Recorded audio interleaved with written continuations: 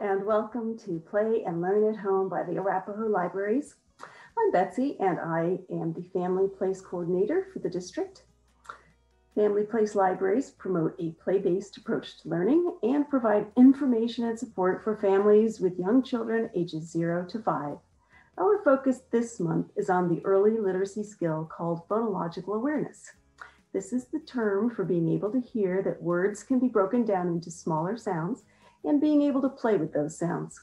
This skill helps children sound out words when they start to learn to read. While children can develop this skill through any of the 5 early literacy practices, reading, writing, singing, talking, and playing, in this short video, I will focus on ways that music and singing can help. You'll also find that music can help ease transition times and develop a child's self-regulation skills. Let's get started. First, let's compare reading a song to singing a song. If you were to read, Mary had a little lamb, little lamb, little lamb. Mary had a little lamb, its fleece was white as snow. That would be different from what it would sound like if you sang it. Mary had a little lamb, little lamb, little lamb. Mary had a little lamb, its fleece was white as snow. You can hopefully hear that singing slows down language and makes it easier to really hear the smaller sounds that make up the words. So singing is the first fun thing. To help your baby physically feel the rhythm of the language before they can sing along, you can gently bounce them on your lap as you sing or do action rhymes. It's helpful to have your child face you so that they can watch your facial movements while you sing or talk. Here's a fun one. You would read or say, tick tock, I'm a little cuckoo clock. But you will sing or chant, tick tock, I'm a little cuckoo clock. Tick tock, now it's chiming 1 o'clock. Cuckoo! And then you could add on 2 and 3. Toddlers and preschoolers are ready to physically play with beat with rhythm instruments. You can just clap, you can knock 2 wooden spoons together, or maybe you have some shaker eggs at home. You can clap or shake your shaker egg on each syllable or just on each word. In addition to hearing individual parts of words, it helps when children can distinguish between different sounds. So use different tempos, sing and clap faster and slower, and invite your children to do the same. Play with different dynamics, sing and clap loudly and softly. And you definitely do not need to rely only on children's songs. Using a variety of music can help children learn to pay attention and focus on different sounds. Here's an easy rhyme to play with. We use this a lot in our story times. Bread and butter, jelly and jam.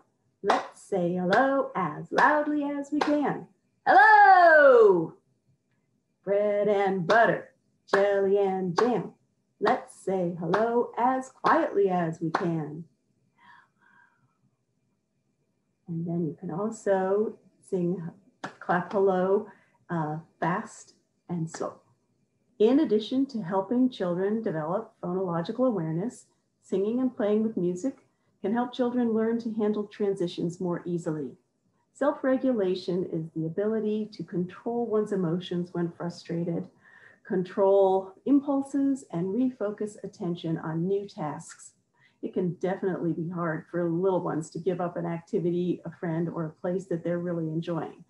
Developing self-regulation skills is a process too. Music can help. Music triggers memory and pleasure.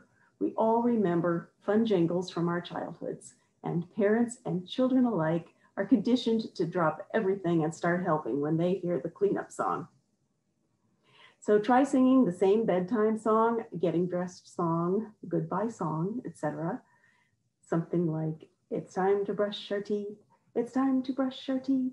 Hi-ho the dairy-o, it's time to brush our teeth.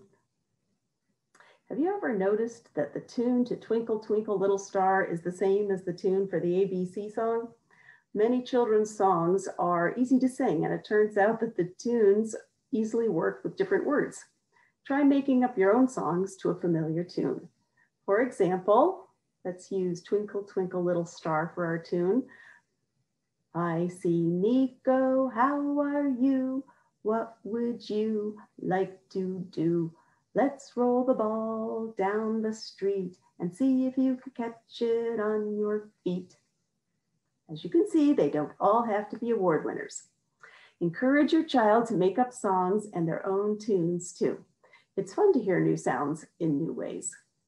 Notice this month's book that we're sending home is Old Macamba Had a Farm, which is a new take on an old tune. You can make up your own tunes for many rhyming books. One of our patrons showed us how to sing Good Night Construction Site using the tune to Five Little Ducks. It works really well. Looking for inspiration? You can find books based on songs in the Rhymes, Songs, and Tales section of our picture book collection. Here are a couple by Jane Cabrera. You can also find songbooks in the nonfiction section under the number 782.42. And of course, you can always ask a librarian. Thank you for joining me for this edition of Play and Learn at Home by the Arapahoe Libraries. Today, we looked at ways to build a child's ability to hear and play with the smaller sounds that make up words so that they will have an easier time sounding out words when they learn to read. And we found out that music can make transitions easier and help children develop self-regulation skills. Be sure to check back at arapahoelibraries.org every Monday for a new video in our Play and Learn at Home series, and keep playing and learning together.